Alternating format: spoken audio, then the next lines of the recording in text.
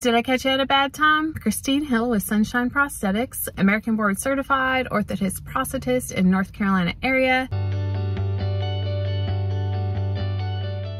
Today we are on the road caring for folks, so I invite you in on that journey with me. Before we jump into that though, because I'm all about that integrated life, here is a quick montage of our last weekend. We just finished up with our concealed carry class and Hubby did awesome.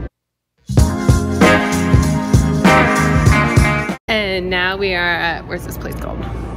Hickory Furniture Mart, giant 4-tiered building that contains various retailers and craft makers.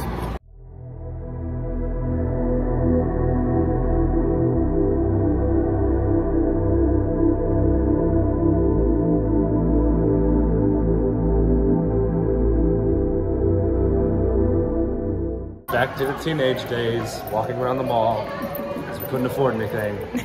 Still can't afford anything. So much of my work life is integrated with my home life. I just really encourage you guys, take some time with your families. It could be simple, or just take intentional time to rest and recharge. So with that, let's hit the road. Here we are evaluating a patient for bilateral AFOs. He has a history of lumbar fusion and diabetes with neuropathy. As you can see, he is presenting with drop foot and just general bilateral lower extremity weakness. He also is starting to get some knee hyperextension. He is currently working with occupational and physical therapy, and their goals include safe ambulation and transfers, and also increasing walking distance. With the help of bilateral dynamic AFOs, he will be able to ambulate safely, be able to pick those toes up, and also reduce the need for that knee hyperextension. And here, as he's turning around, you could really see some of that hip flexor tightness and lumbar lordosis. Of course, then I have all these random boxes around the house and I don't know what to do with. But thankfully they make fun toys for the kiddos along with all the bubble wrap that they come with.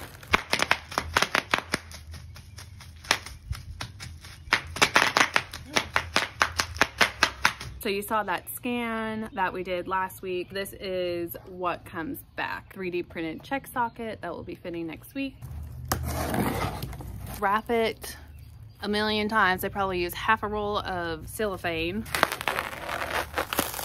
Here is the transtibial check socket. We will be fitting first thing tomorrow morning, so let me go get the parts and pieces that we need and we'll go ahead and get this set up. We got our check socket, 4-hole pyramid, our lock, 4 screws and 4mm, and liner and pin. So let's build a leg, at least part of a leg. Getting the socket part together. She already has a current prosthesis and the foot's appropriate for her. There's no reason to change it.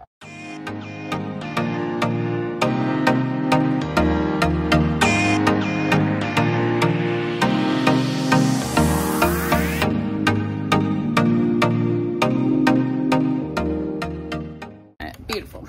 This locking pin just screws into the bottom of the liner here, and that pin will click, and then there's just this push release. You push that in and it releases.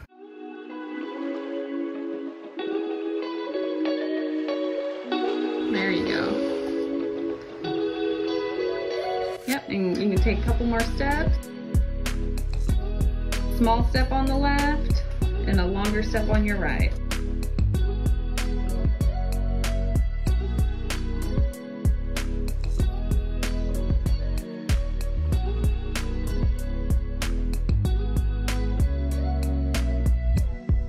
Remember to try and be looking up for me. Look at first. Yep, there you go.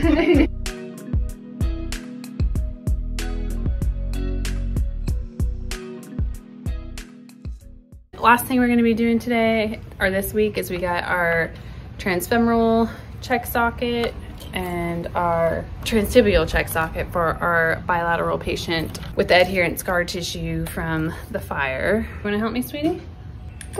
Yeah, can I see the tool? Thank you. Can I get it started? Oh, other way, other way. All right, tighten that down for me. Yeah, put that here. Get this in right there. Hi, Mom. Hi, sweetie. This is missing 6.